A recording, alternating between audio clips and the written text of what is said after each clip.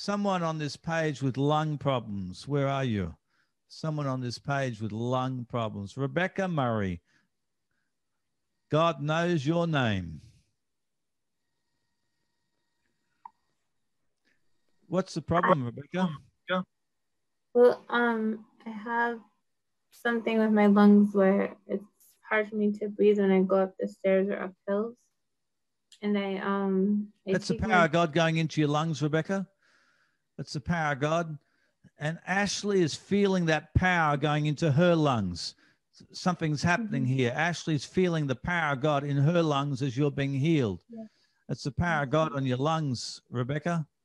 Power of God's moving on your lungs, That's your lungs being healed.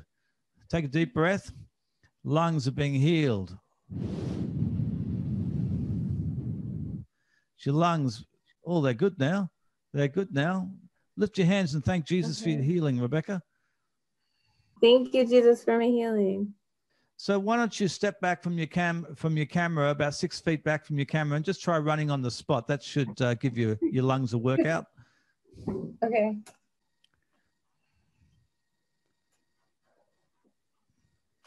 Can you run faster? There you go. Ashley, this is Holy Spirit Reality TV. Yes. Very nice. Okay, how is that, Rebecca? Pretty good. It's pretty good. I'm feeling like a little winded, but not like I normally would. Not like you normally would. Ashley's going to pray some more for you, okay? All righty. Okay. We thank you, Jesus, for 100% restoration of her lung capacity. We thank you, Jesus, 100% healing. In the name of Jesus. Amen. Amen. So just lift your hands. Thank Jesus for your complete healing. And thank you, Jesus, for my complete healing. Thank you, Lord. Okay, go and do some more running.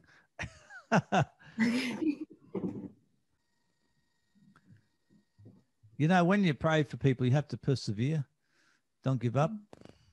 Even Jesus prayed twice for the blind man. Give it a good workout, Rebecca.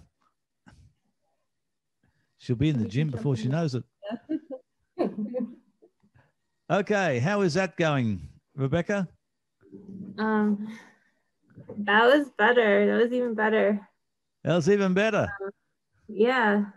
You can see the redness in your face where the oxygen's flowing through your blood. What was the problem with your lungs? Like I would read I would read the Bible to my son, and I would gasp for air in between words. And I would go up the stairs, and I would feel like my breathing would become so heavy. I'd feel like, oh my goodness, like, am I gonna die like this? And then, but a few weeks later, I noticed a more significant change in my lungs, and they're much better than they were. So praise Jesus. Praise the Lord. So what happened in meeting 32 when we were prayed for? What did you feel happen?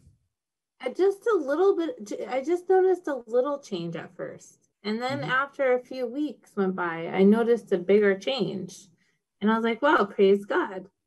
And Rebecca, that's the power of God going through you, from your head down through you. That's the power of God going through you. Not only this is a power that's changing your life, but changing your circumstances, changing you, because you will be transformed from glory to glory by the power of the Holy Spirit. There's your personality is under the power of God right now, Rebecca, in Jesus' mighty name. I'm seeing like a wind whirling down through you. It's the power of Jesus Christ, like a wind going through you. Thank you, Lord. We give you all the glory and all the honor. Thank you, Lord, because you used to kind of cave in on yourself when problems happen. You kind of cave in on yourself, and now you're going to be like Eric, aggressively outgoing in love. When things go wrong, it won't matter. You're still at it. That's the power of God bringing that about in your life. Thank you, Lord. We'll leave you under the power of God, Rebecca. We praise God.